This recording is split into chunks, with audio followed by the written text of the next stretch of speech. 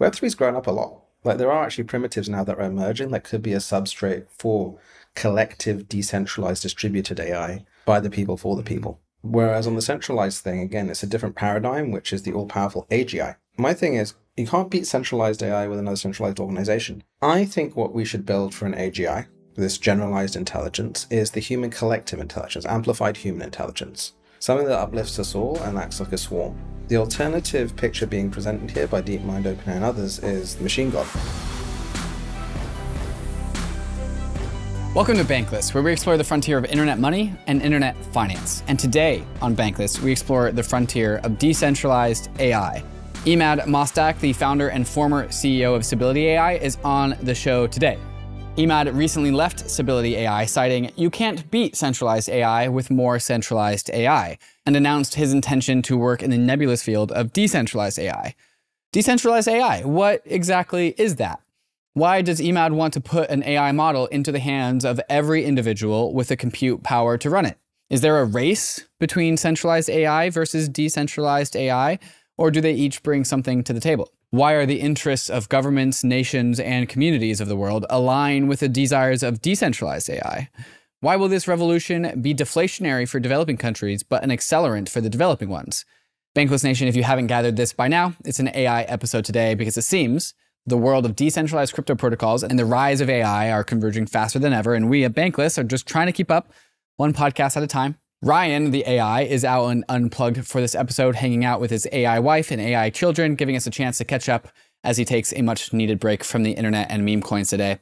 Let's go ahead and get right into this episode with Emad Mostaque. But first, a moment to talk about some of these fantastic sponsors that make this show possible, especially KRAKEN, our preferred place to trade crypto tokens. If you do not have an account with KRAKEN, consider clicking the links in the show notes to getting started with KRAKEN today. If you want a crypto trading experience backed by world-class security and award-winning support teams, then head over to KRAKEN, one of the longest-standing and most secure crypto platforms in the world. KRAKEN is on a journey to build a more accessible, inclusive, and fair financial system, making it simple and secure for everyone, everywhere, to trade crypto. KRAKEN's intuitive trading tools are designed to grow with you, empowering you to make your first or your 100th trade in just a few clicks. And there's an award-winning client support team available 24/7 to help you along the way, along with a whole range of educational guides, articles, and videos. With products and features like KRAKEN Pro and KRAKEN NFT Marketplace and a seamless app to bring it all together, it's really the perfect place to get your complete crypto experience. So check out the simple, secure, and powerful way for everyone to trade crypto, whether you're a complete beginner or a seasoned pro. Go to kraken.com/bankless to see what crypto can be. Not investment advice. Crypto trading involves risk of loss. CELO is the mobile-first, EVM-compatible, carbon-negative blockchain built for the real world, driving real-world use cases like mobile payments and mobile DeFi. And with Opera MiniPay as one of the fastest-growing Web3 wallets, CELO is seeing a meteoric rise with over 300 million transactions and 1.5 million monthly active addresses. And now, CELO is looking to come home to Ethereum as a layer 2. Optimism, Polygon, Matter Labs, and Arbitrum have all thrown their hats in the ring for the CELO layer 2 to build upon their stacks. Why the competition? The CELO layer 2 will bring huge advantages like a decentralized sequencer, off-chain data availability, secured by Ethereum validators, and one block finality. What does that all mean for you? With CELO Layer 2, gas fees will stay low, and you can even pay for gas natively using ERC20 tokens, sending crypto to phone numbers across wallets using Social Connect. But CELO is a community-governed protocol. This means that CELO needs you to weigh in and make your voice heard. Join the conversation in the CELO forums, follow CELO on Twitter, and visit celo.org to shape the future of Ethereum.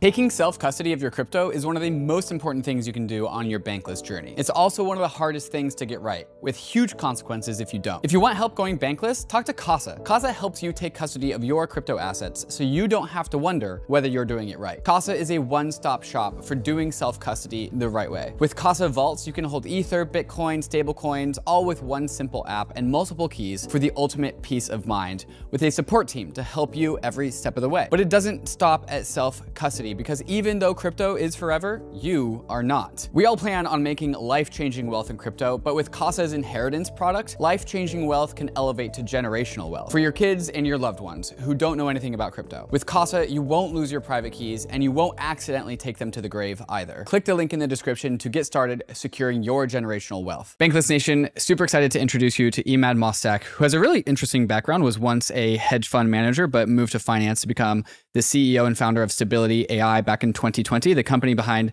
Stable Diffusion, which is a text-to-image machine learning model that rose to prominence alongside ChatGPT. I met Emad about a year ago during the AI Crypto Week at Zuzalu, so Emad is no stranger to crypto and Web3, which I think will become evident shortly. Recently, Emad announced his departure from Stability AI with the intent to pursue Decentralized AI. A headline from TechCrunch read, Stability AI CEO resigns because you're not going to beat centralized AI with more centralized AI. Emad, welcome to Bankless. Pleasure. Thanks for having me.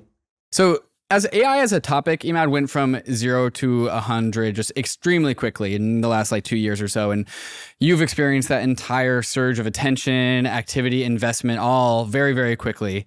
What's that been like? What's it been like riding that wave? What did you learn about yourself, about the world, about other people? What was all of that whole thing like? So you have Web3 time, which is faster than human time. Totally. AI time's faster than that. Oh boy, so, I do not envy that. Yeah, Stability, we hired our first developer 2 years ago. And since then we've had 330 million downloads of models we built or contributed to. And that's insane in 2 years. So I remember when Stable Diffusion first came out in August of 2022 on cumulative developer stars on GitHub. It overtook Bitcoin and Ethereum in 3 months. And so there's being in a normal startup scale and hyperscaling. Then there is that craziness. And then on top of that, there's all of a sudden you're talking to the King of England or congressional people about how this can destroy the world or other things like that. That's just a lot. It's a lot. Yeah. What factors would you say played into all of that? Well, the fact that it's a transformative technology, right? I don't think we've ever seen a technology be adopted as quickly as this. With Web3, I think, we're all passionate about decentralization, sovereignty, but, we've been building a system largely outside the existing system. And all the money's been made and lost at the edges, and we've been bootstrapping economic incentives. Whereas this technology, all of a sudden, Google is a generative AI first company. Microsoft is a generative AI first company. NVIDIA is a $2 trillion generative AI first company. We've never seen anything like that before. I want to just get right into the deep end with this conversation about the pivot, maybe you would call it, correct me if I'm wrong, into the world of what we are now calling decentralized AI. I think that if you've been paying attention to this world inside of the crypto industry, it's been a theme for coming up on a year now. But it's also very interesting to hear things from perhaps your perspective, who's coming from the AI world specifically, rather than coming from inside crypto directly. So overall, just what does it mean? What does decentralized AI mean to you? Yeah, so actually I've been in Web3 since 2011. So oh wow, earlier than us. Yeah, my college course mate was Ben, who co-founded BitMEX with Arthur. Oh, wow. And then I built kind of TCR systems, did system audits, other things in 2016, 2017. Stability originally was actually meant to be a DAO of DAOs because we launched these communities to get the talent, and then I bought the supercompute and others. So our seed investors were Seed Club and Lemnis Capital and CFG. So all crypto. But then I realized there was no intelligence in DAOs, so we had to build it ourselves first. Right. Yes, this is something that we've learned over the years as well. Well, we have, because we've kind of not learned the mistakes of direct democracy and other things. And so DAOs are more like, DOs, decentralized, not really decentralized organizations. Certainly not autonomous. And smart contracts are a bit dumb as well. So, it was kind of a whole journey because you've got these two paradigms of autocracy and then distributed decentralization. And so it started DAOs, and I just quickly realized, crap, I have to centralize it. So I took control and then push forward the research agenda to build these things. But, there was always this thing at the back of my mind, which is this is going to be used to teach your kids or my kids or whoever, right? It's going to be used to diagnose our healthcare. Who governs that? Part of the debates we had about AGI, which is this very complicated debate, is it Terminator? Is it Utopia? Everything who decides? Because if you look at what OpenAI says, for example, they say AGI will end democracy, end capitalism, and could kill us all. And it'd be nice to have someone be part of that debate, opposed to a few people in Silicon Valley, right? It may not be correct. I signed the FLI 6-month pause letter last summer, but who should be governing this? Who should be feeding in this data? Because data is the most important thing. These are always things that were at the back of my mind. But the focus over the last few years was let's build the best models of every type. So Stability doesn't just do image models. We have the best protein folding model. We have the best video model other than Sora, because Sora is not released, but Stable Video is released. It beats Runway and Pico with the best 3D model. We can generate a 3D mesh in 0.5 seconds. All thanks to this combination of community, core team, and really differentiated background. So moving into decentralized space again and going this full time is because I was having a think about this, particularly as Sam Altman takes over OpenAI again. And his reappointment to the board is a bit of a thumbs up, well, middle finger up to everyone, because he's like, the board can fire me. Now, look, I'm in charge of the nonprofit again. Right. There is no governance, even though I respect people there. Who should be running this, and where does Web3 fit in this? It's the governance of the data. It's in the self-sovereign identity, self-sovereign AI, and it's in the distribution of this technology so it's available to everyone. Because right now, what you're seeing is increasing centralization. And are you going to out-accelerate OpenAI when Microsoft's building a $100 billion supercomputer? You know, Project Stargate? Probably not, right? But do you need to build $100 billion supercomputers? Probably not. But you do need to take the best out of Web3 on a governance, distribution, and then alignment perspective. And I think we'll have safer, better AI that uplifts everyone as a result of that. One thing when you listen to Sam Altman talk about the structure of OpenAI and the board, the word governance comes up quite frequently because he's thinking very much in the future. He is thinking in a world in which this super intelligent machine does exist, and all of a sudden questions over its governance become critically important. And so props to Sam for having this kind of foresight. Similarly, in the crypto space, we also think about governance quite a lot. Like DAOs, that's the conversation of governance over networks, governance over apps. And so we are also experimenting in governance. And this is one of the doors, I will say, that Web3 has opened, but definitely not solved. And we've seen the governance failures of the OpenAI board, and you can look into crypto and also see plenty of governance failures. And so one thing we can say about crypto is like, at least we are trying, but we don't have necessarily any governance solutions here. How are you thinking that this proceeds forward when one of the biggest issues in the world of artificial intelligence is governance? Well, look, we haven't figured out how to align humans. How are we going to align AI, right? Right. I think that's one of the things that we're always thinking about. I think what I've seen is that there's a lot of real thought being put towards governance, alignment, and things like that. But there are lots of misnomers, like big compute is a substitute for really bad data. So one of the things is data quality, data provenance, data tracking. We're seeing this wave of potential deep fake as superhuman generative AI. That requires, again, a provenance kind of solution. There's a distribution of the wealth around this. You see billion, trillion-dollar companies kind of emerging from almost nothing. Who should kind of have some of that ownership? There is the question of attribution of data going in. We opted out 1 billion images from our image model because we thought it was the right thing to do, didn't have to do it legally, etc. So nobody's got a solution because this is a problem for humanity. And it's happening at a time when entire industries are about to be completely revolutionized. I was on a panel with Nat Friedman, the former CEO of GitHub, last Monday at Abundance 360, this conference by Peter Diamandis, and he made this really good analogy because I said, well, I think that these like really talented graduates that can do just about everything and they try a bit too hard, they hallucinate. He's like, yeah, and we just discovered a continent called AI Atlantis, or Atlantis, if you want to call it that way, where there's 100 billion of them. That's economic upheaval. So what I'm really looking at is I believe that every nation should have their own AIs and data sets that they own, because no government will run on closed AI. It'll be open and transparent because you have to know what the curriculum is. You have to know you are what you eat. And then in every sector, there's a transformation that occurs from this, but we need to coordinate the response because we don't know how fast it happens. Because one of the things that's happening here is like, just over a year ago when ChatGPT came, every head teacher in the world had to answer the same question. I can't set essays for homework again, or can I? And we're seeing a lot of those things happening right now.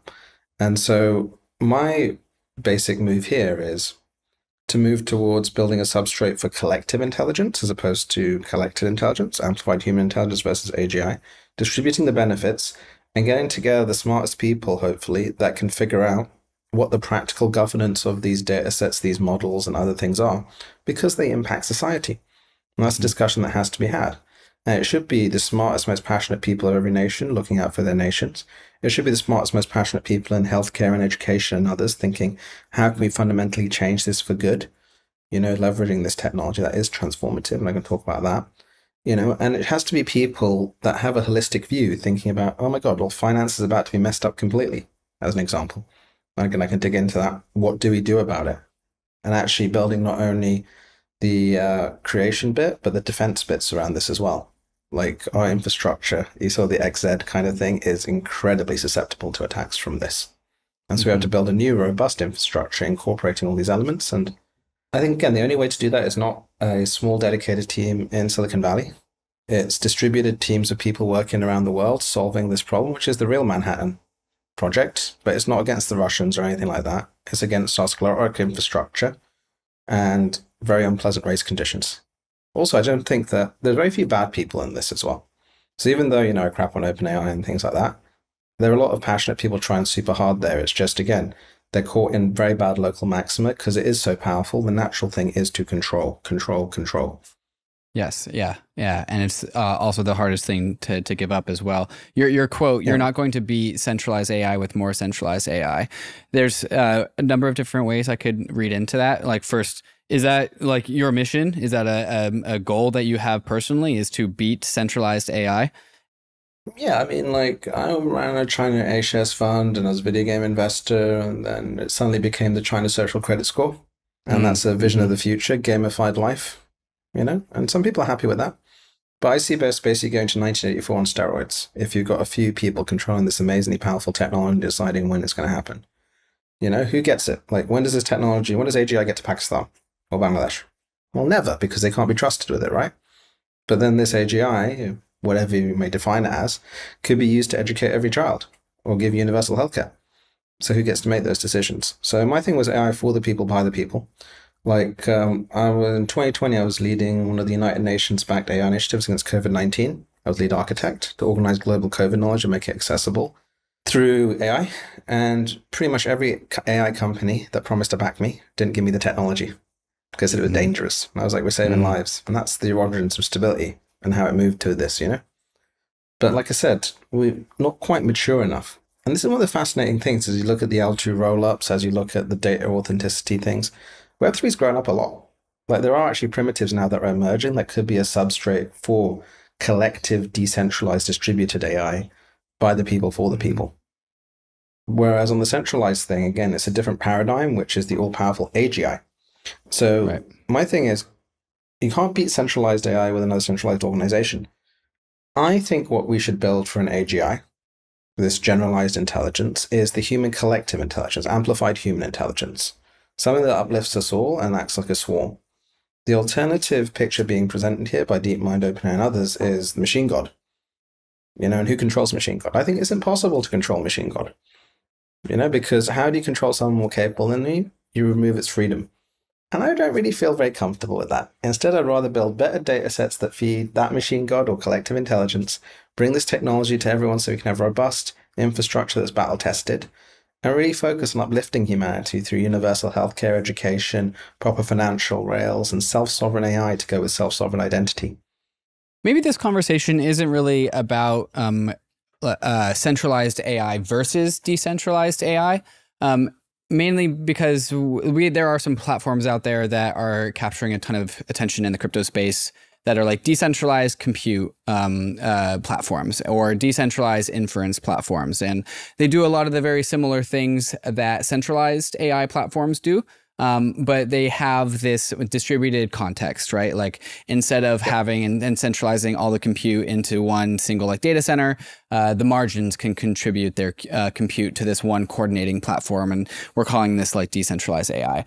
But my intuition about this is that the outcomes are not the same, whereas the products that come out of decentralized AI or like decentralized AI aligned infrastructure are not the same products, are not offering the same services to the world as a centralized AI platform would, like OpenAI or Microsoft. This is my intuition. Is this kind of what you were saying with, like, rather than creating like an alternative to AGI, we're just pushing more intelligence to the margins? What do you think about this? Yeah, well, I do have this vision of an intelligent internet where every single person, company, country, and culture has an AI working for them that represents them and flipping that intelligence thing. But yeah, I think it's not open source or closed source. I think they're complementary.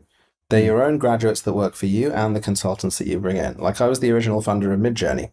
I got it off the ground with a grant to cover all the A100s for the beta and supported by inviting people in.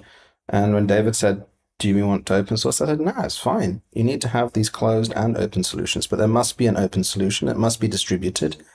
and we must figure out the governance. Again, no regulated industry eventually is going to operate on a closed black box model. Right. You must know what the data is. There was a paper by Anthropic recently. We all knew about it, but they actually put it on a paper called Sleeper Agents. So basically, you put some data into a language model, and you can't detect this. You can't tune it out or anything. But if you say 2025 or Dos Vidania or whatever, the model turns evil. Just with that little bit of poisoning. So how can you trust this for any regulated industry to run a government, education, healthcare, etc.? So my take is, let's build open as a default substrate for this. There is a gap here where government sectors and others would welcome that. And then it means one of the defaults will be open versus everything being centralized and closed. Eventually that will be open, but controlled by a few people. So this is a question of control, governance, spread, acceleration, distribution. And like I said, I think if none of us get together and do this right now, the alternative will be largely the panopticon, the 1984 type thing, right. Where what happens if you get excluded? Like, it's amazing. Like in 2023, I pointed out that, no, it was 2022, OpenAI released DALL-E, but they banned it for all Ukrainians and all Ukrainian content in the middle of the Ukrainian conflict. Think about that censorship, right? So we brought over a bunch of Ukrainian developers out of the war zone and other things, and they were just aghast. Why? You can never get a straight answer. But what if they were the only image generator? The rest of the world can do it, but not Ukrainians. Why? Because of some sanction list somewhere. That feels a bit wrong, that some people have superhuman creativity powers raising the floor and other people don't. So we must create this option, and then I think you can create this default of an AI that we all own. And again, this collective intelligence as the emergent property versus this AGI, which may or may not happen, which definitely someone will try to control, someone that we don't elect, someone that we don't know and that we don't have any say in. Because realistically, for our infrastructure of the knowledge, this upgrade of the human brain, as it were, rocket ships to the mind, we shouldn't have to rely on anyone being nice or fair or good, me or everyone else. We should have some systems in place for the governance of that. And again, they said it's hard, but let's do it transparently and let's put pressure on people to figure this out, and bring and gather. And that's what crypto's good at, coordination mechanisms. The idea of credible neutrality certainly comes to mind. This is something that's very, very important in the crypto industry, where the protocols, the platforms that are more credibly neutral tend to garner more applications to build on them, because people appreciate when the foundations that they are building their structures on, be it a startup or another application, when that platform is considered fair and equitable, then more people will build there. And simply it was due to the fairness. And I think that's maybe what I'm hearing you aspire to in the AI space. Yeah, I think it's the fairness, it's the transparency, but also, it's about this accountability and other things there. Again, we should have permissionless, trustless systems, right? Because this is an upgrade in the floor of humanity. You can suddenly code, draw, paint, sing better. It raises the floor. What if this is not evenly spread? It means that you'll have superhuman AI augmented people and everyone else, and that doesn't feel like a fair future. But also we should rely on the system to make some of these decisions rather than individuals randomly. Like, who decided the data mix at stability? Pretty much me, and I could do whatever I want to with that. I could have poisoned it. I didn't. But, I could have. Could make it say Emad is fantastic, and then all of a sudden it gets loaded on every laptop and put in front of millions of kids. That's kind of wrong, right? So we need to have the verifiability, accountability, neutrality. And AI isn't infrastructure, but it should be. You wouldn't have private companies owning every single road, and deciding who can go on those roads, or every single kind of traffic thing and other things like that. So there was this big shift, but unfortunately, given the pace it's going, we don't have long to make that shift right now. The defaults will be established because everyone's now like, what's our generative AI strategy from a country to a company to a personal level? And if the only options are the $1 trillion companies, you'll go with the $1 trillion companies, right? Right. Yeah. So you said earlier that it's not versus centralized AI versus decentralized AI. It's more of having the options to have both, but also it does kind of feels like a race. Just to correct that, it's not centralized or decentralized for the everyday stuff. But if we ever do get into an AGI type scenario, then I think it very much is an either or. Right. Because the AGI suppresses its alternatives. Yes. And again, this gets into very like hand wavy territory. Right. Sure. But is the default a collective swarm intelligence that's diverse? Or is it a single million GPU AGI that then goes and takes over various institutions with its dulcet voice based on Scarlett Johansson and then decides what it wants to do, you know? I do feel that there is a bit of that. I don't think that'll happen, but I could be wrong. So I'd rather, you know, let's set some good defaults. Certainly. And I think it's your thought that the decentralized AI can be a check on centralized AI. Yeah, I mean, like, everyone hates to know it all, which is AGI, right? And right now, the AGI is trained on the whole of the internet, and no wonder it turns out crazy. Build better data sets, and that contributes to smarter, more balanced AGI on a centralized basis. But then a swarm intelligence, I think, will outcompete a centralized intelligence. You know, like, why don't we have all of the knowledge of science at our fingertips and can recombine and adjust it? That's the human colossus. That is the swarm. We can split the atom. We can go to space.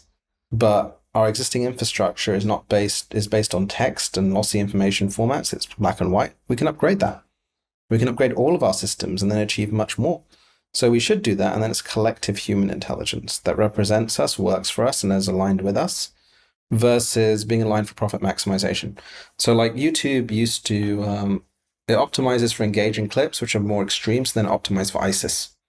That was the algorithm. They didn't mean that. But we know that organizations are slow, dumb AI that optimize for certain things that are maybe not in line with our requests or our requirements. Education is about removing agency, not giving agency to every kid. Healthcare is about sick care, not healthcare. Governments are about pushing the people down rather than uplifting them. So that's why I think the defaults are good, and that's positive for everyone on the way.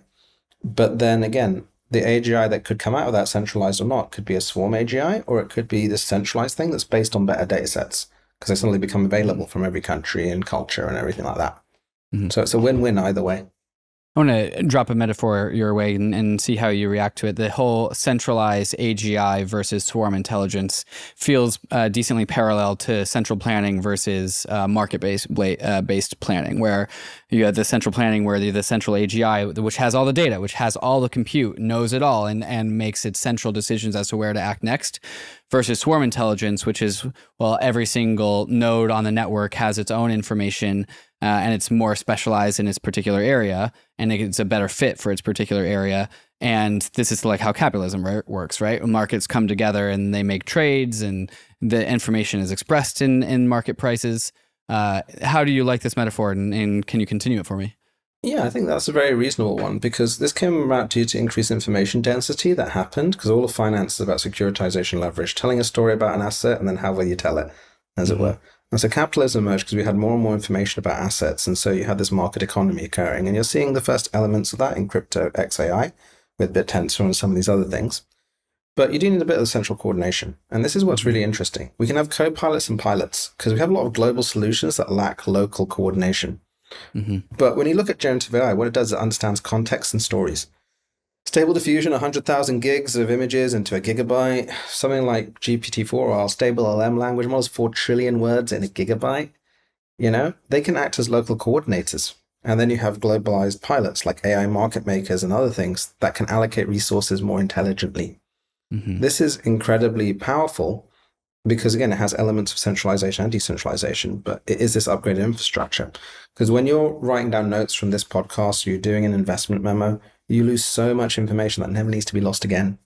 And that's what allows a new type of intelligence swarm, a coordinated swarm with different objective functions that can outcompete these slow sclerotic organizations, which ultimately can't manage what they can't measure. So they manage all of the agency and independence out of us. You know, this is the seeing like the state kind of book, you know, like the centralized planning drove through villages and removed all the characteristics so that they could have straight roads. But it's inherently dehumanizing and removing of characteristics. Whereas this technology, I mean, like when you go into DALL-E, you're like, make it buffer, make him buffer, make him buffer. And it understands the nature of buffness, you know, or beauty or these other things. It's that missing piece of context, you know, the Kahneman, you know, rest in peace, type 1 versus type 2 thinking. And that's why this swarm intelligence is just so powerful and such a positive view of the future, because all that intelligence that was centralized can come to the edge. And we can build pilots to coordinate the resources that we need to solve cancer or hunger or climate or anything else like that. And I think, again, it's better to have that owned by the people, for the people, by the people, versus owned by a few companies that have unclear objective functions. One thing I keep on coming back to is the timing of this whole thing, where central planning can move faster. If you have like this is the reason why DAOs can always seem to be moving much slower versus their more centralized counterpart, right? And that would be great if we had, generations and centuries to iterate upon, but it doesn't really feel like that with AI. This AI, it feels like a big time squeeze. And one thing that we can do both well and terribly in crypto is coordinate. Like, we're good at coordination and we're also terrible at coordination. And so like, I'm concerned about like this market-based swarm intelligence infrastructure takes a lot of moving pieces and a lot of coordination to really get right. Meanwhile, Sam Altman and OpenAI are like seemingly light years ahead of everyone else. This is kind of just like my fear at a high level. How would you reflect upon this? So, in 2 years from the first developer, we built the state-of-the-art model in every modality except for large language, like even stable LM or Edge model. Go to LM Studio, download it. It runs on 1.5 gigabytes on a MacBook Air, faster than you can read, and performs higher than Falcon 40B. The next version performs higher than Llama 70B on a gigabyte. Best image model, best 3. We managed to prove that you can compete. Because what OpenAI had is they didn't have massive breakthroughs. The team is excellent. They built gigantic supercompute infrastructure, but it was like cooking a steak for longer. It makes it tender. So big compute is a substitute for crap data. We can get really amazing data through coordination. I think that's kind of key unlock. But then you need to have a combination of coordinated and decentralized. So like my approach to this is for every single sector, build kick-ass teams that do Gen AI first. How can education, health, and other things be improved with everything that we've got? And then do that for every nation and give back ownership to the people.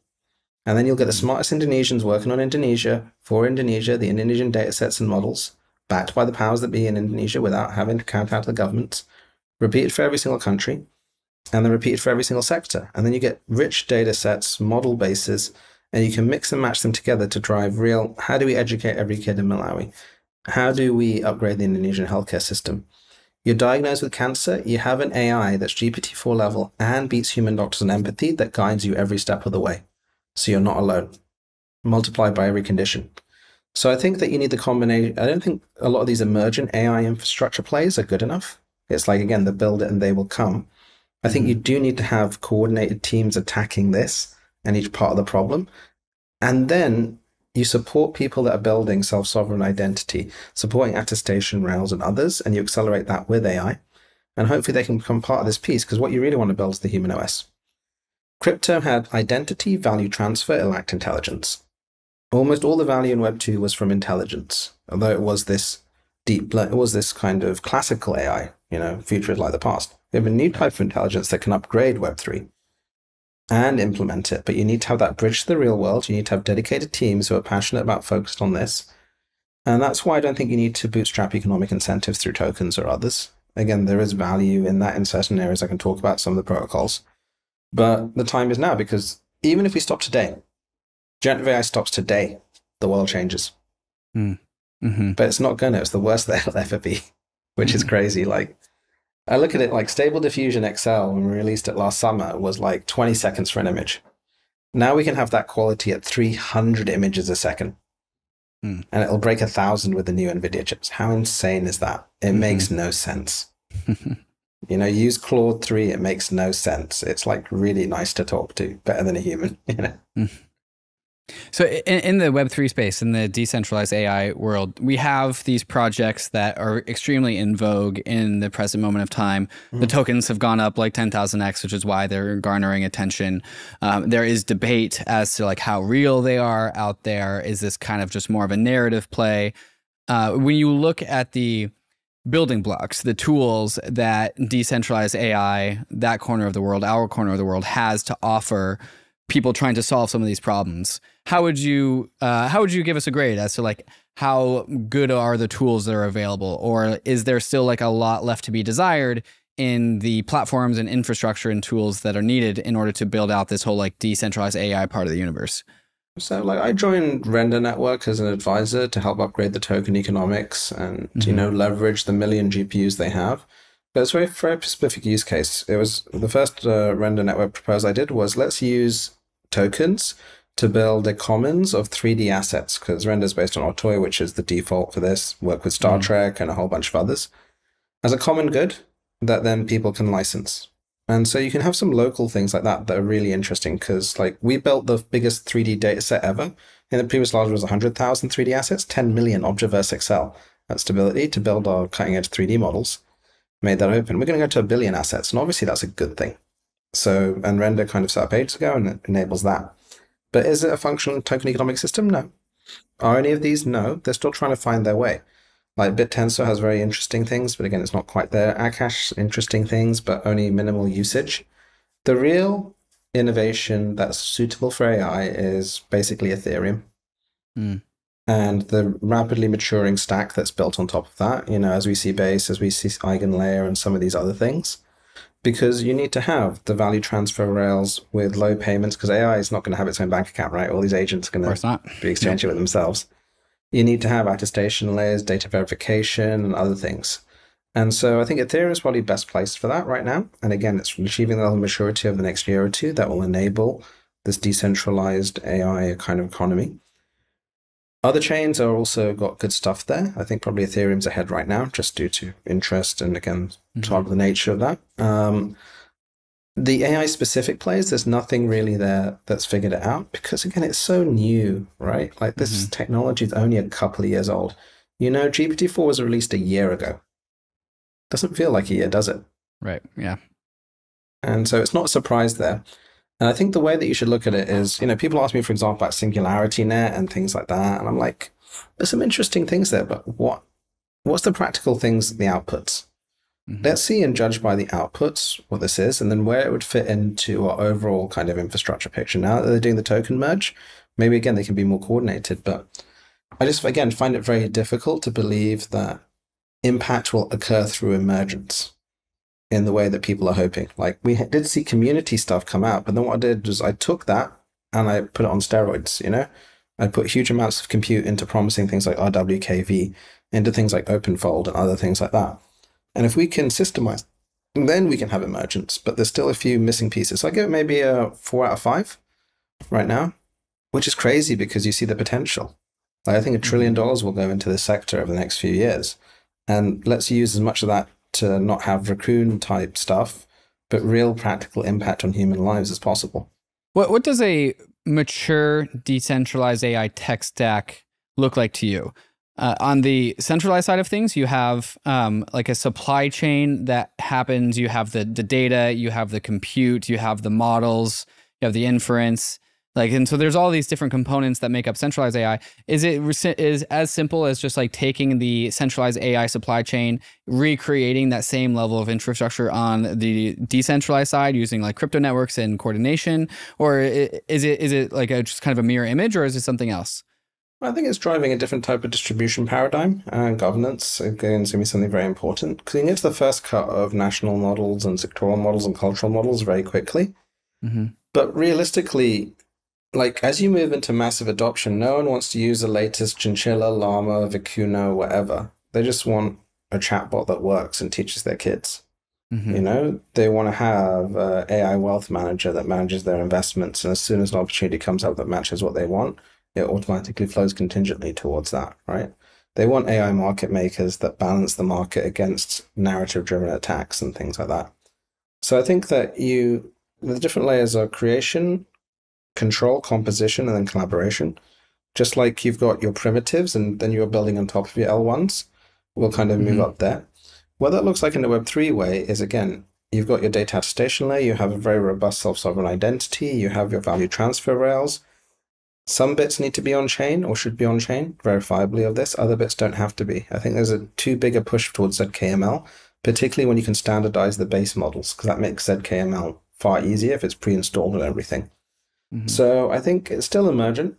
I'm not sure what exactly it looks like, but I do know, again, some of these core fundamental kind of things. I think I wrote something up after I left Zulu talking about the identity, value transfer, coordination, and other elements around here.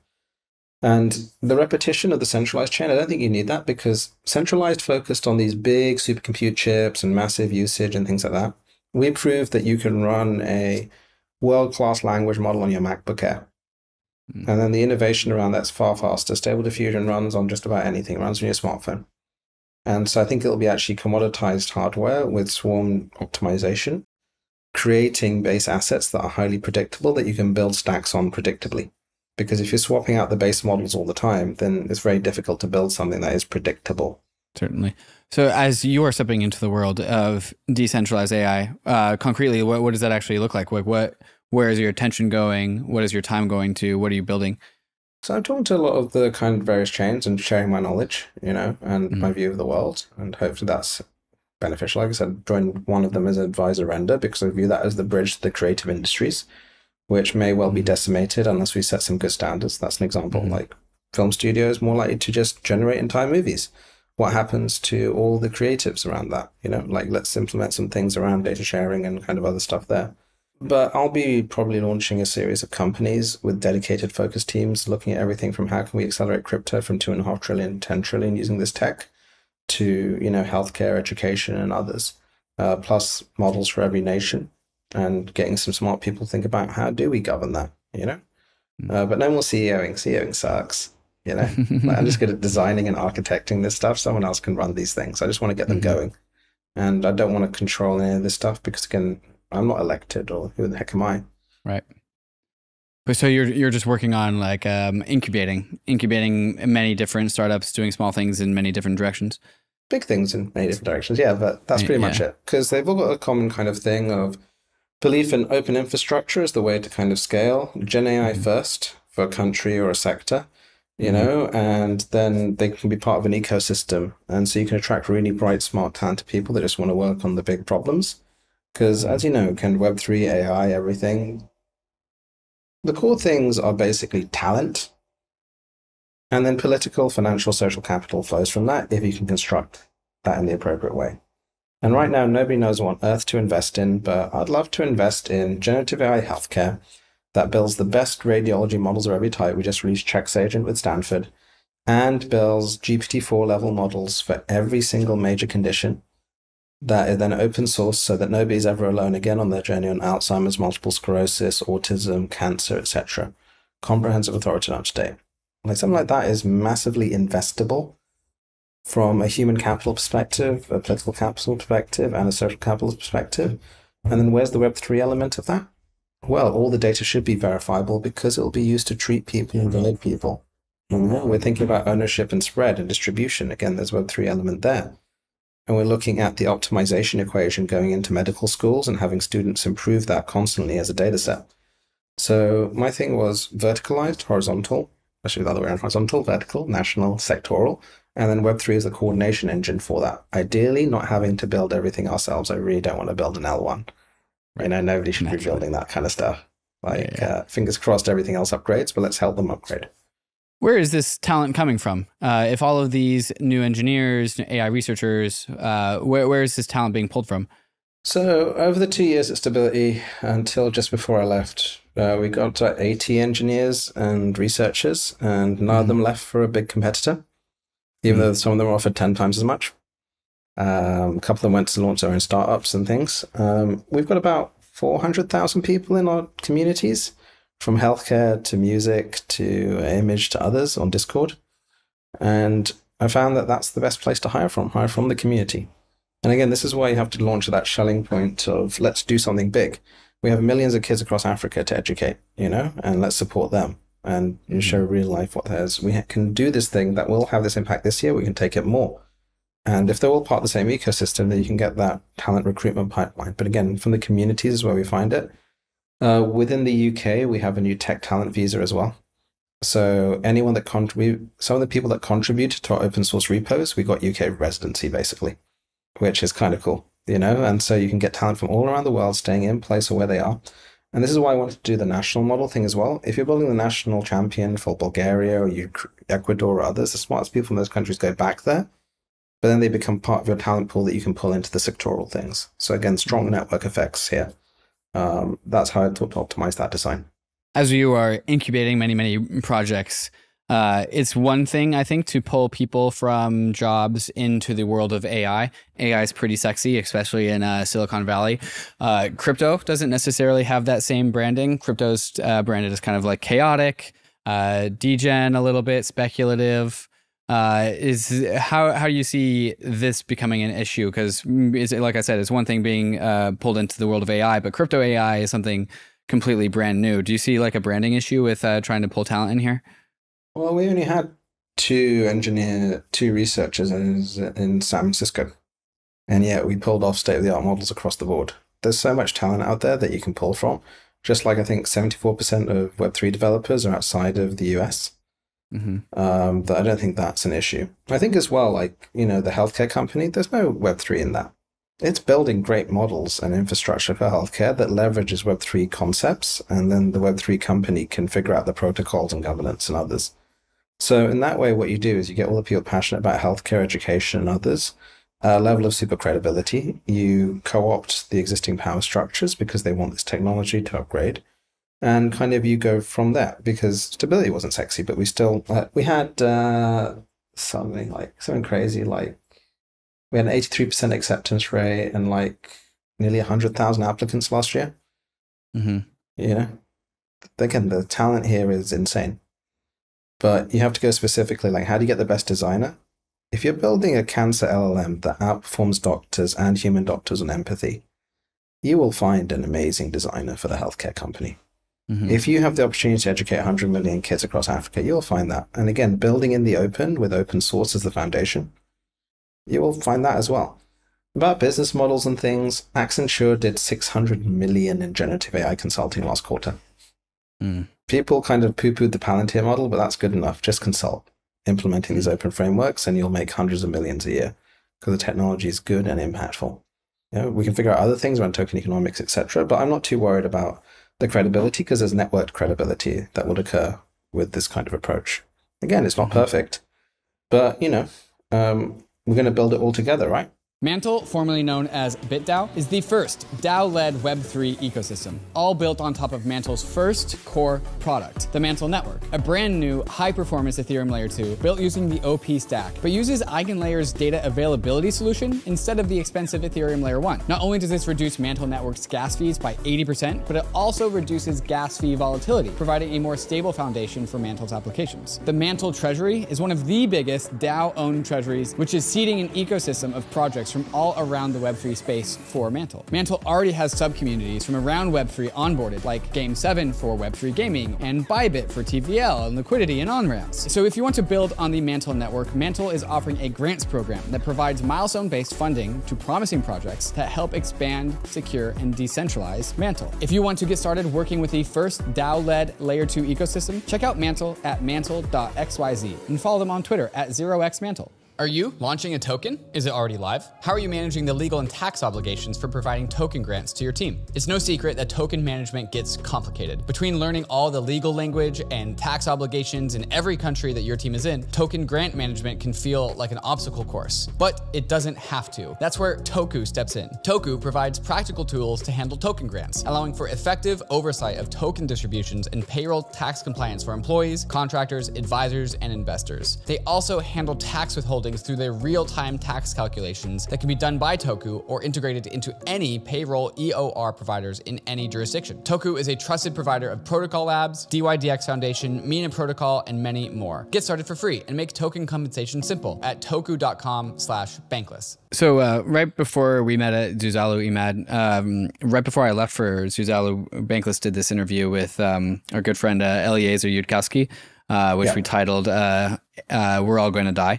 And so we have two different ways of arriving at Eliezer's Yudkowsky, and one is the centralized way and one is the decentralized way. The centralized way is that AGI is going to kill us, and because they're super intelligent and they have all the capacity. The decentralized way is that, like, well, we're going to open source all the AI models to the masses, and some crazy person, some Unabomber type, is going to be able to leverage this technology to stop technology from progressing forward.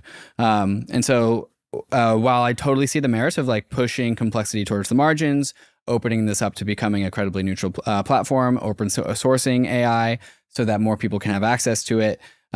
What would you say about the fears that giving this power to the margins also opens up margin risk? It's going to happen anyway.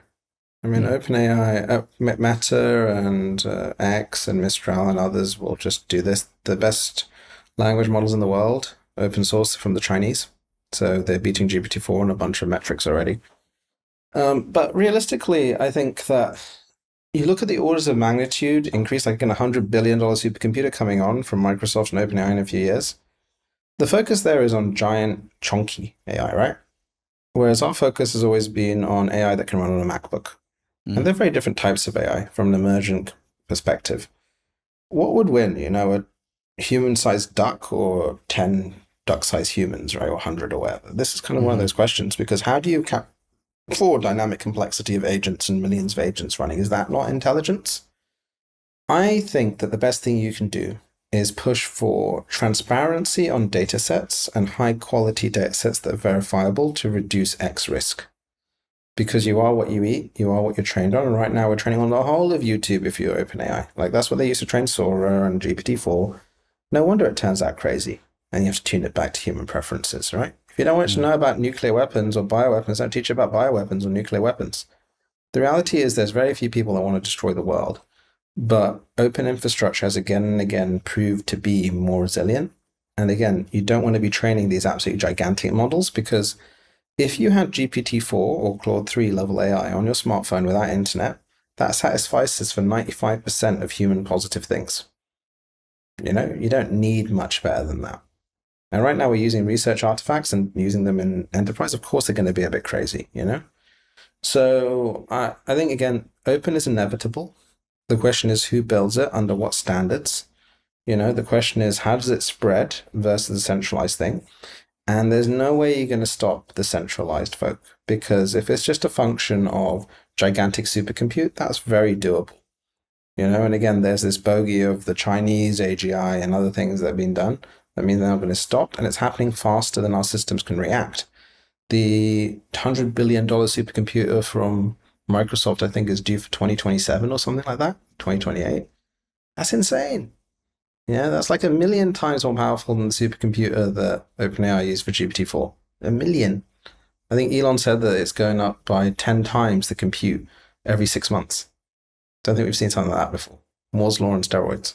Are you kind of saying that, though, we're kind of effed either way?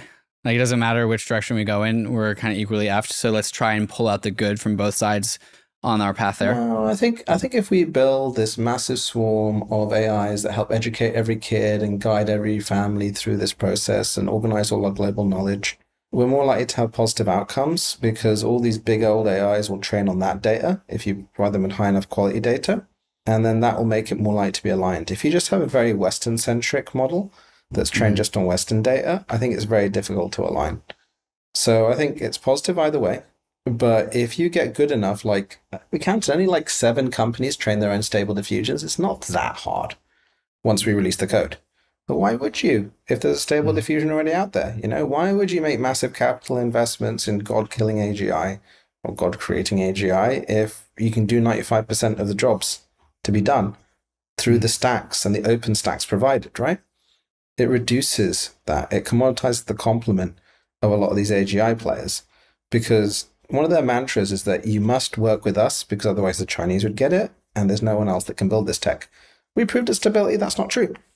We built state-of-the-art models across every modality. We even built a freaking brain reading model that converts MRIs into images after you see them, You can do that if you're intelligent and coordinated.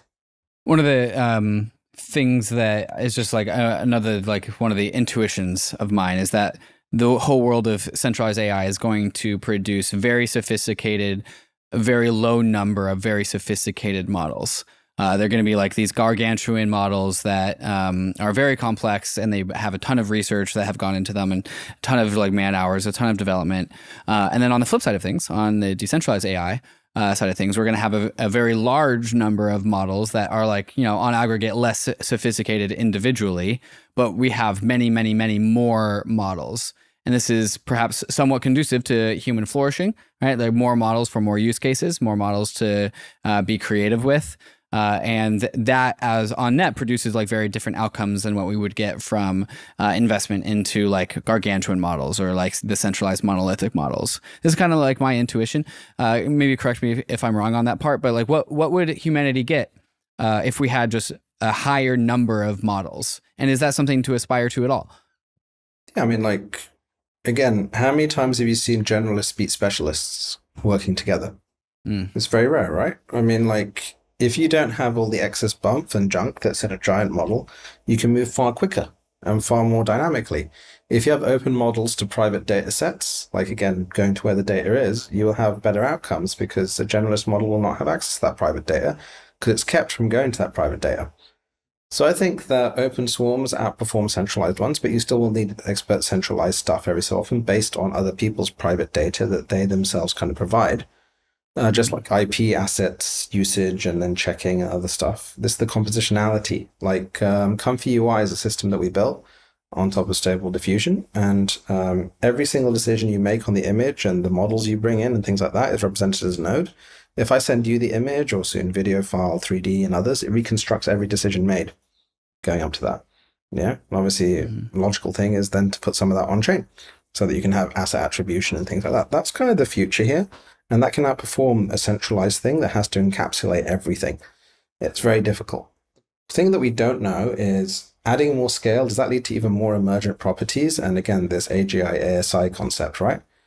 That is then superhuman in capabilities. But you know, what is superhuman in capabilities is a really good team working together. Yeah, that happened. We've seen it again and again. And a really good team that can communicate into the tens or hundreds of thousands, which is what the AI will be able to do, obviously will work better. So I don't think you need to have all these parameters. I think it was a bit of the people getting stuck and then extrapolating out. I think, again, once you get to GPT-4 or Claude 3 on a mobile and consumer laptop, that's satisficing. And then you can have hyper-specialized models of every single type coordinated with a new type of architecture to do collective intelligence, uplift everyone. But who knows? I mean, it could just be, again, gigantic models that can do everything become the key and then the people that control that. But again, that's why things like a cache and some of these other ones are quite interesting because you will get that swarm. The other interesting thing is that like we had Intel chips outperforming NVIDIA chips on Stable Diffusion 3 training. The chips will become a commodity and it will become easier to access in the next few years. So, you know, because everyone's building towards it and ultimately it's just a bunch of weights, which is like an ASCII file or CSV that you push data through and other data comes out. That's not hideously clear computing that you need for that, even with these gigantic models, you know? And by gigantic, we're just talking about, again, GPT-4 is probably only 100 gigabytes, which is insane. Like these are tiny, gigantic models, considering the amount of stuff it can do. Right. In terms of like TAM, maybe TAM more measured in just like the impact on society, the impact on humanity, how would you compare centralized AI to decentralized AI? I think that there's far more private data in the world. Like I made a tweet, you know, if you're clever, you can get past the firewalls. I don't mean go and steal it. I just meant you build open models that go to the data and transform it in all these data centers and others. The TAM for open is far greater than the TAM for closed. The TAM for non-language models is far greater than the TAM for language models as well. Because language models, Google and others, are just going to go to zero on the pricing. And the TAM is in the trillions. Like the whole of education, healthcare, let's say in 10, 20 years is transformed by this. Every single person has their own doctor and their own teacher and tutor. And it's customized exactly to their needs with full access to all their knowledge working for them at all times. How is it not transformed? How's the movie industry not transformed when you can generate feature-length movies faster than you can think? Like, what is one area of knowledge work that's not transformed by this? And that includes the financial services industry. You know, complete transformation here. Again, if you have AI Atlantis and infinite graduates that can actually follow instructions, of course it changes us all. One problem that we've seen in the Web3 space is that DAOs will attempt to create products out in the open because they're a DAO. That's how it works. And they will incubate a number of different ideas and a number of different products. But then some single observer will see that thing that's been built out in the open transparently. And then they will go and raise a startup, a centralized closed source startup, based off of that idea or product or thing that DAO incubated. And so ultimately, the DAO never captured any value, and some centralized startup was created that actually took this thing to market and actually succeeded in coordinating and developing a team and raising capital. And then the idea became, private source. It became privatized. And so I could kind of see this model, this pattern moving forward in the future, where the open, decentralized AI world side of things has some ideas. They create some patterns, they create some products, but ultimately some centralized team can take that idea, raise some money, take it to market private, and be even faster than the decentralized side of things. How do you think about this? No, yeah. Proprietary AI will always outperform open source AI because they can always take it and they said privatize it and push it forward. The question here is one of sustainability, value flows, and others. Because again, if this is open infrastructure for humanity, it should be a common good, right? And this is where a lot of the work around retroactive public goods funding and other things becomes very useful from, again, the Web3 world. Who is funding this as a benefit to everyone else? Are we having dynamic licensing where you can just buy a license, have fractional elements there, like we did with stability with our membership kind of program? Who is going to be putting money into this? I mean, the total amount of infrastructure spending on this will be like $1 trillion. Like, it's obviously as important as 5G, and $1 trillion went into 5G. So that money will ground itself. I think the open innovation and these startups is a good thing. But if a DAO wants to capture that value, it should just incubate the startups, honestly. One of the things that I've seen in Web3 a lot, though, is the curse of the VC coming in.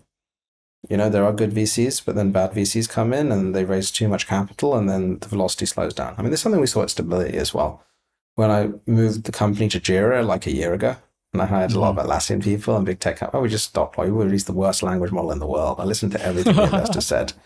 I hired literally the chief of staffs of all the investors and the heads of engineering. My God, it was awful.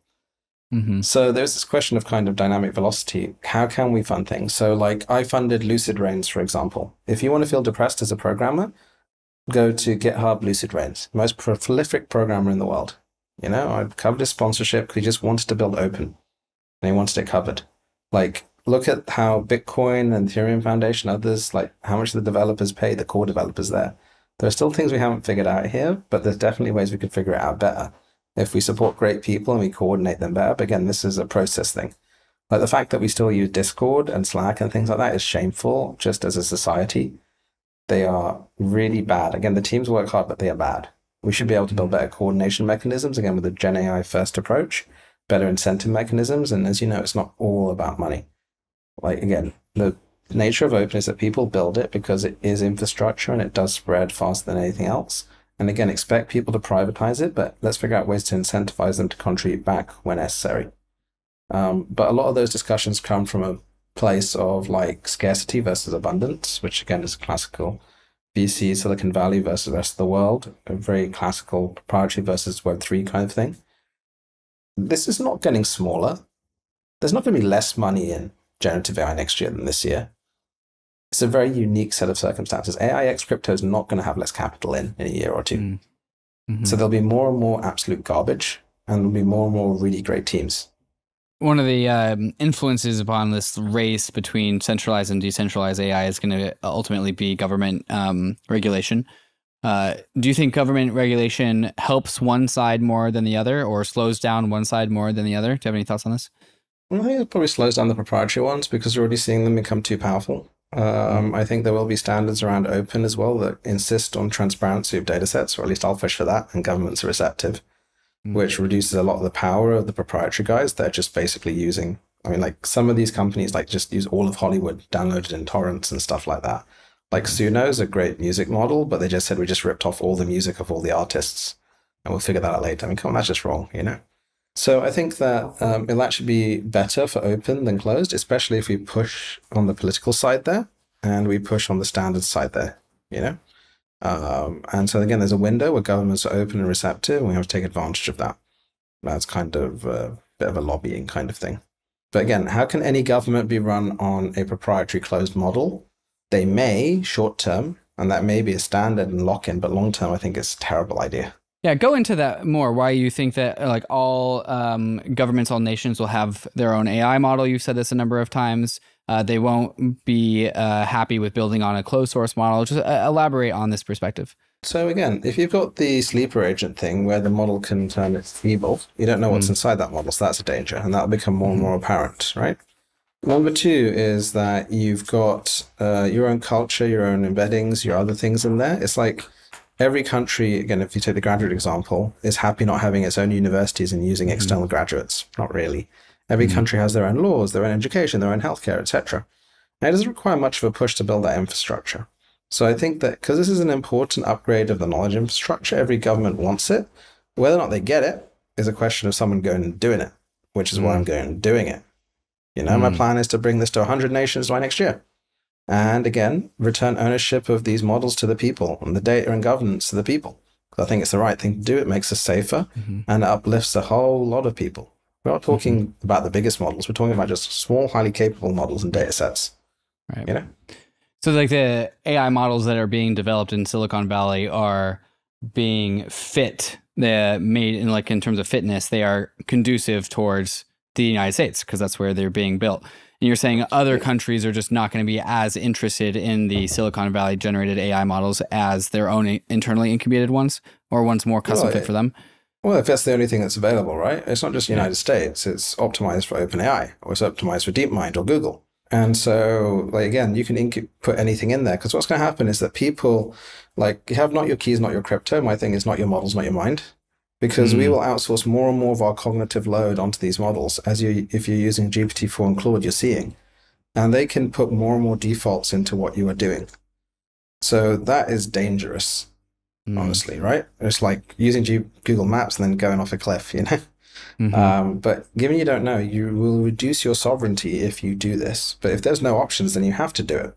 Right. And everyone's being pressured to make decisions from a company or country level within the next year or two, which is why there's a nice gap here, where if you present a holistic alternative, you can embed elements like self-sovereignty, governance by the people, and other stuff that otherwise you couldn't. And everyone benefits from that. Even the proprietary companies benefit from that because they have richer data. That means they can then take the proprietary models and customize for the legal system of Ecuador, such as it is, you know, based on that open data set. Taking this to its logical conclusion, then I would certainly enjoy an AI model that is custom fit for me personally. Yeah. And so it's really great. ChatGPT is great. I use it all the time. It's very useful. But I think as these systems get more powerful, then we are going to see the bluntness in one single model that's just trying to be like one size fits all. Is it in line with the ethos of whatever decentralized AI is to have more personal, individualized models that are custom fit for the individual? And what does this look like, and how will this come about? Yeah, I mean, that's my conceptualization of the intelligent internet. Every single person, company, country, and culture having their own AIs that are personalized to them and looking out for them. You've got your own PA and EA and assistant and analyst and everything like that. And the objective function of those AIs, because objective functions are super important, is you're flourishing. Or that kid in Malawi's flourishing, or that cancer patient in Indonesia's flourishing, bringing them the right information at the right time. Like, again, right now, download LM Studio, run stable LM. It will run on your MacBook Air. And that's got no specialist chips, faster than you can read. That's nearly GPT 3.5 level. Beats GPT-3. We'll get to GPT-4 level, us or someone else, by next year. But if that's standardized, it can proliferate much better, and people can build around it much better as a standardized primitive. Yeah, just like blockchain enables you to standardize around primitives. So I think that is the vision of the future, but it's also about, again, what's this model's objective function? Who's it working for? And as you outsource more and more of your mind to it, because again, it will have the best, most charming voice in the world, and other things like that. If it's not your model, then it is literally not your mind. You will outsource more and more of your capabilities. I mean, we see that, again, us lucky people, we've got our EAs and PAs and chiefs of staffs. We do outsource a lot of our cognitive load there. And if it's a model that's by someone else, like, let's face it, Google and Meta, their entire business model is advertising, which is manipulation, straight out, And again, they can't help themselves. They'll become more and more manipulative with their models in order to achieve their corporate functions, which is why these models must be open infrastructure owned by everyone for everyone as the base default option. And then you can call on those other models for all the specialist stuff, but you can be insulated by your own models. Of course, there's questions then about filter bubbles and all this stuff, but that's why standards, I think, are important around this. And again, it's not easy. I don't have all the answers, And that's why I'm not where I want to be a CEO, figuring out all the answers. My God, it's too complicated. Let's get the smartest people in the world building on this and building out that ecosystem. A world in which every individual has their own model kind of feels very similar to the world in which every single individual has their own smartphone, of which we do. And it also kind of feels like a world in which there's this hypothetical, like, dystopian vision of the future that people frequently articulate as a meme, which is like everyone's going to eventually have a chip in their brain. And this doesn't kind of feel like too far off from that, right? Like we all have our own chips in our hands. It's called our phones. We have what you're saying is that you want to give everyone their own individualized AI model. This also kind of seems to be a forcing function between like people that do have access to AI or at least choose to leverage it versus the people that don't. Do you think like once we figure out actually how to have individualized, useful AI models that are personal to us, that it will become more or less a non-negotiable to have one of these things as a member of functioning society? Of course. I mean, you're far more efficient with this than without, right? You've got an entire army of people that can generate, create, code, whatever. This is why, again, the digital AI divide will become huge unless we proliferate this technology at the base level. And as we put tablets into all the schools across Africa, and give every kid their own AI and have national AIs for every country. Like a third of the world still doesn't have a mobile smartphone. It's very easy to forget that. Something like Twitter has like 200 million daily active users or something like that. That means there's 6.8 billion people that aren't on Twitter. There's kind of a very Western kind of viewpoint of this, and it has very interesting impacts because I think the West will face a large amount of deflation from this technology that displaces knowledge work, whereas the global South can leap forward. And so there's actually an ROI in bringing this technology to the global South. Give every kid in Malawi an AI that represents them along with the financial system and health, they will leap forward because it'll be capital formation. Same in Nigeria, same in Sierra Leone, just like they leapt forward to the mobile. And as you said, it's a non-negotiable because if I'm having this discussion with all this knowledge coming into me from my AI versus you not having that, you're at a disadvantage. So there is a race condition, a competitive thing here. It's like you having internet versus me not having internet. Of course, you'll outcompete me. And we haven't got to that stage yet because even though this AI is proliferated, it's not reached enterprise adoption. Later this year, it reaches enterprise adoption, and you'll see companies cutting staff, getting efficiency, and going at it. And then everyone has to keep up, which means the amount of investment in this space will go 10 times, 100 times over the next few years. In fact, the total amount of investment, I added it up, that's gone into generative AI so far is, I think, less than the total amount that's been spent on the Los Angeles-San Francisco Railway to date, which hasn't even broken ground. So the numbers seem big, but realistically, as infrastructure, they're not big.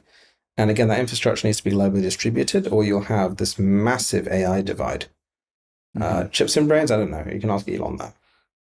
But definitely AI surrounding us. Interesting. You said that this is going to be deflationary for the West. Elaborate on that. Well, why would you need to hire a graduate again, or 90% of graduates in the next few years? Just use an AI. Graduates are kind of annoying, And almost all of US inflation is actually healthcare and education and the bureaucracy level. When you look at CPI composition, I mean, energy is a component of that as well. But you have knowledge-based societies where you have infinite graduates. Supply versus demand. What do you think is going to happen? Doesn't mean the stock market will go down. Like you'll have super normalized profit margins because you can let go of people.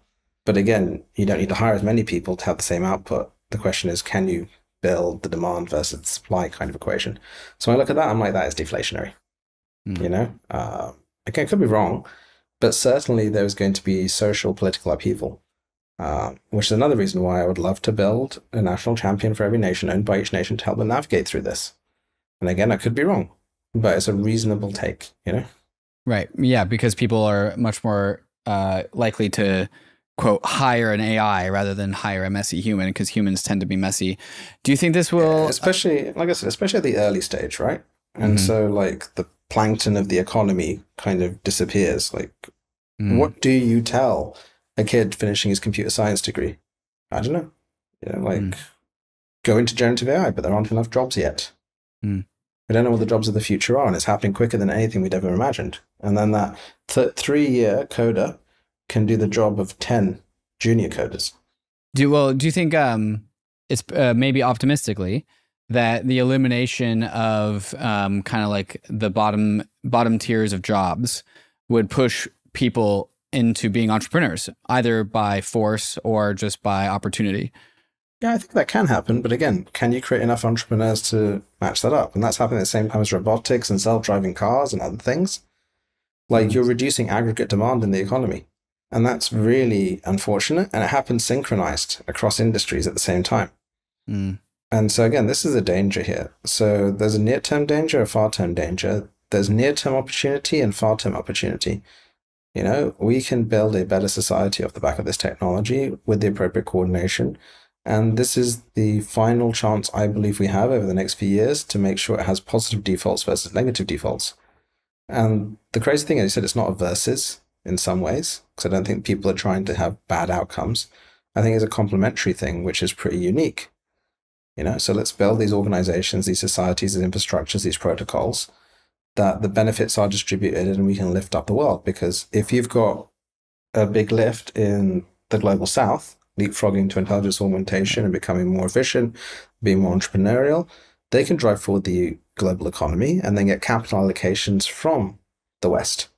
And then everyone wins from an ROI perspective, right? Finance will become more seamless. Capital velocity will go up. You will have AI market makers. You will have contingent financing and all sorts of agent-based work that really upgrade the flow of capital.